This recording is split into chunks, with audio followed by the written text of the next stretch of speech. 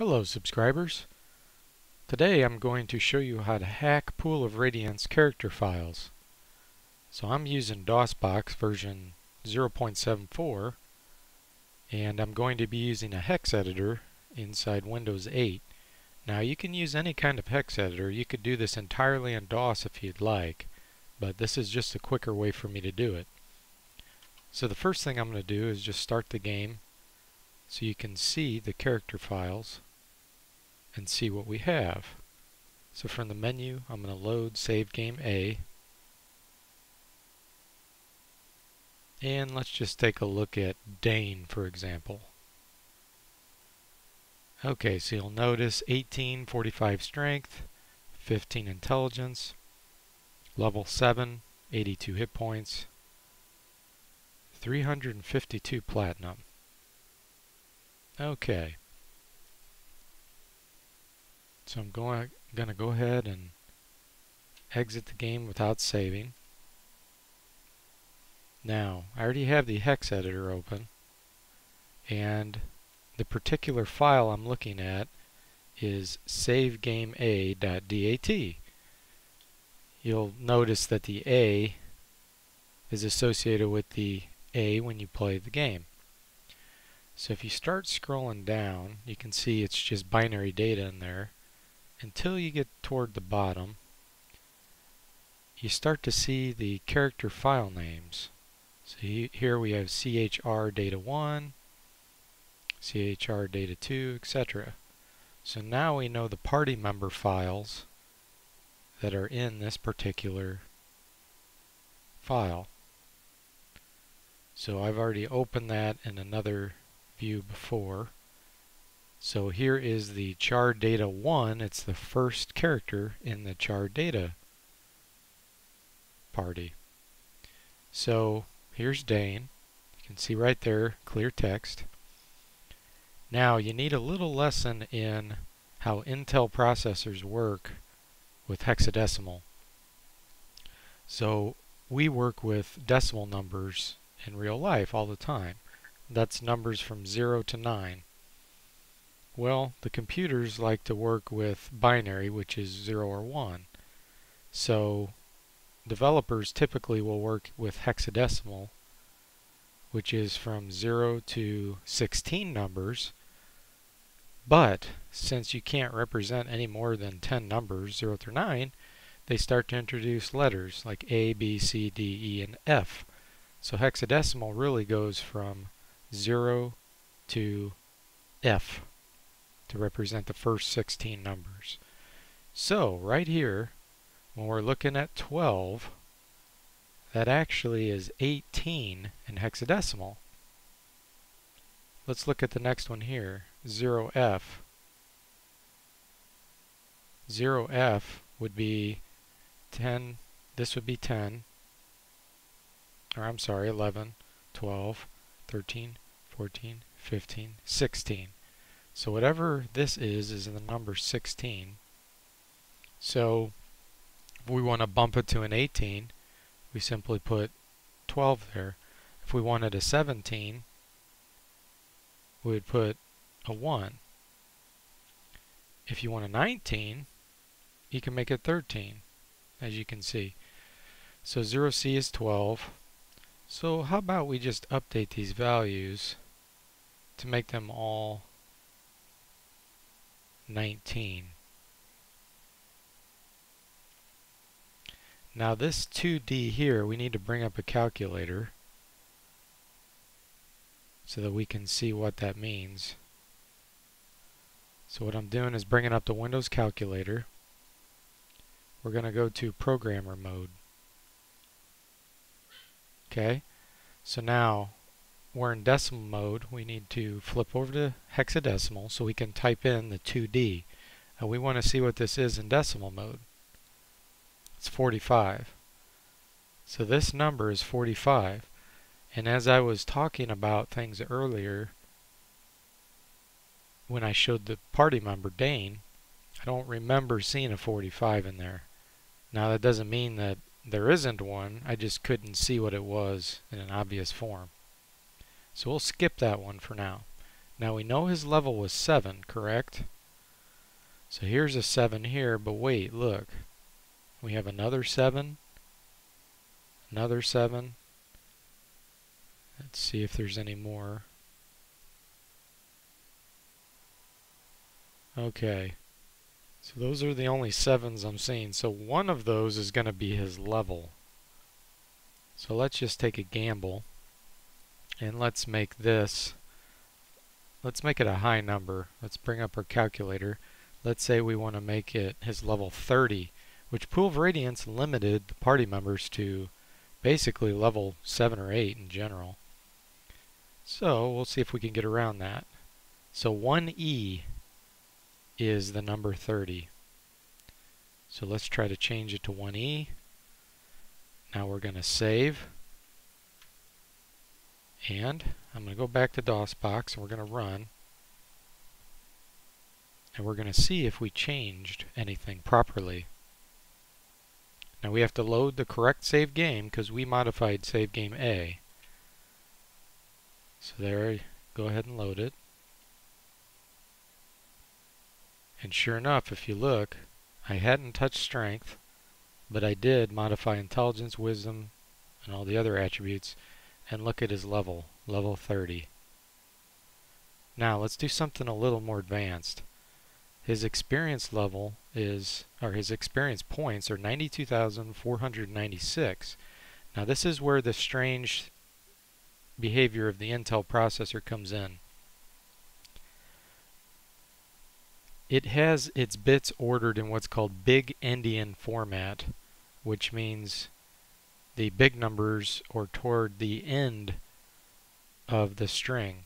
So what we're going to have to do is convert this number to hexadecimal, but then reverse every 2 sets of numbers, and I'll show you what I'm talking about here. So 92,496. 2,496. So in hexadecimal, this is the value, 16,950. But that's not how an Intel processor is going to show this. So first, let me exit here. Let's bring our Hex Editor back up. So we are looking for, you would think, 16950. But that's not how it's going to be displayed. So what we're going to do is look for a 50 first of all. And there's one right there. Now, we should see a 69 in front of it to the left, but look, it's not, it's to the right. And the reason is, once again, because Intel uses big Endian format. Motorola processors use little Endian, which would have made it look proper. But since we're using Intel-based processors, and that's what DOS ran on, it's reversed. So now we're looking for 506901. It's always 2 sets of numbers for hexadecimal. So there we go. See, it's backwards. It's 506901.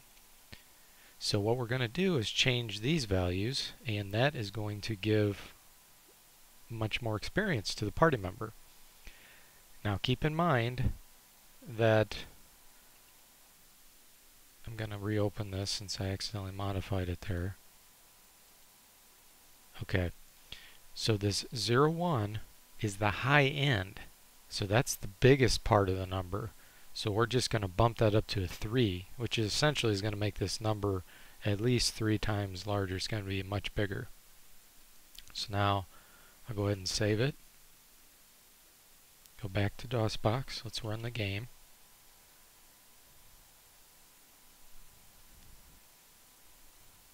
Load our saved game. Now look at his experience. Pretty cool, huh? So this would be a way where you could leave the level at 1. You could bump the experience up to whatever you wanted. And then you could just train at the guild and level up. Now what about platinum? What if we wanted to modify platinum? Once again, we go back to decimal mode. We type in 352 because look, that's what he has. Convert to hex. So since we're on an Intel, we're going to be looking at 6001. Let's see if we can find it. 6001. There it is. So we can give him any amount of platinum we want. Let's give him 5 times the amount. Now I'm guessing that this 0A is associated with gems, because 10 in hexadecimal is 0A. Jewelry is a 9 here, which is still the number 9 in hexadecimal. So see how these two values are pretty close to the platinum? I'm sure the developers made the values pretty close by there. Now the question is, did they make this where a single byte represented the gems? So in other words, the most we could have is 255 gems. If that's the case, FF is the largest number you can have in hexadecimal, which means 255. Or did they use 2 bytes? If they used 2 bytes, then we could also put in some values here in this 00 slot to go beyond the 255 boundary. Then our maximum is 65,535. So let's just take a gamble and assume that they use 2 bytes. So I'm going to put a 2 in here. Once again, I think this is probably jewelry. So let's give at least 255 there. And let's put a 5 in there. And we'll see if it accepts this. If it doesn't, we could always come back in here and change this 5 back to 0 and change the 2 back to 0. But I'm going to save this. I'm going to exit the game. We're going to reload. And we're going to see if they use 2 bytes for jewelry and gems.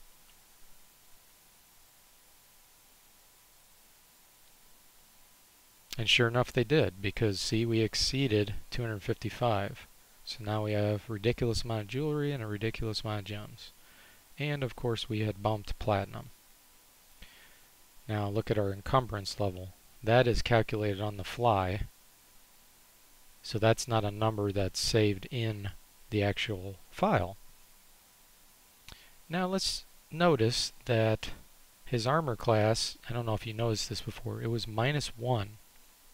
And that's because the dexterity was not 19. But now that we bumped it to 19, it calculated on the fly to reduce his armor class to -3 because he's much faster.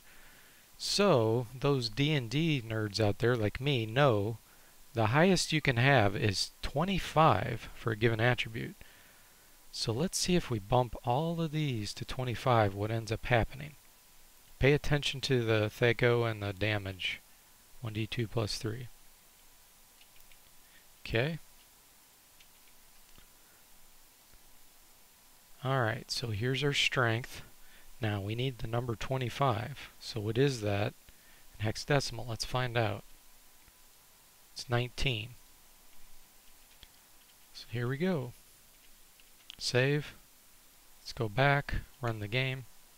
Dane will now have 25 with all of his attributes, and we will see if Pool of Radiance accounts for a level this high, because there's no way you can get values this high normally in the game. It's just not possible. But sure enough, they are accounting for some of them. The Theco is now 6 instead of 12, so it took into account a ridiculously high strength. Also, look at the damage. It was 1d2 plus 3. We're doing plus 14 damage now because of our strength. Plus our armor class actually dropped another 2. So for some of the attributes, they are accounting for this high of a level, even though it's not possible to get it normally in the game. That's pretty amazing. These developers deserve a slap on the back for that one. Well, I hope you enjoyed this walkthrough of hacking Pool of Radiance character files, and I'll see you next time.